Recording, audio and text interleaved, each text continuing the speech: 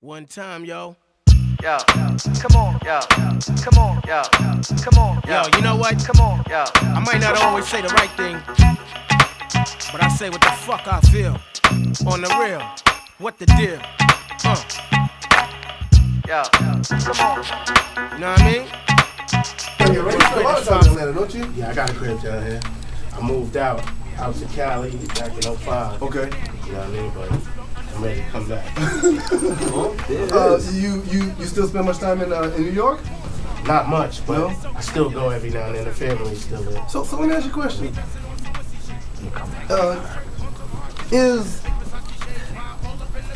Is Atlanta a better place for artists these days than New York? I wouldn't say that. Okay. I think it's about the same. I mean, because it's getting just as crowded here with all the different transplants or whatever.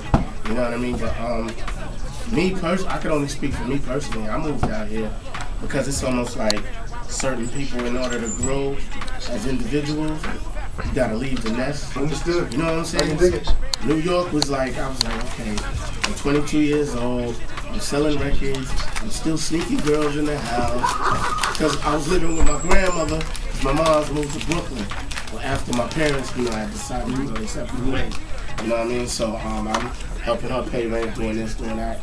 You know what I mean? But once my mom's moved to Brooklyn, I was like, I gotta get out of here, because my grandmother's West Indian, my grandmother's 7-day Adventist, so you put that together, it's none of that going on. I can dig it. You know what I mean? I'm like, yo, I'm selling records, what you talking about? Right. We talk about that on the Before I pass, we hop on this mic actually. I saw you one night at the spot that used to be on Peachtree across from whatever, and like 2 weeks later I saw you again, and then like a month later I saw you again. I'm like, Phife is in the A hard. Yeah. I moved down here in like 9-3. Right before Freaknik died out. Yeah. Why did it die out? It was too hot for it. It was too hot for Mayor Campbell, man. It was too hot for Mayor Campbell. Boy. And all these events that they ran out of here, man, like the hip hop thing that they were doing, it's like. Hey, when you started out, was your passion more in freestyle or were you a writer off the top? I was a freestyler. Right. I was lazy. That's how I became an ill freestyler. I didn't feel like writing nothing. But then, once we signed our contract, I learned that you can't do a whole album freestyle. Yeah. You know what I'm saying? Yeah. So that's when I really got into the writing, like really, really hard.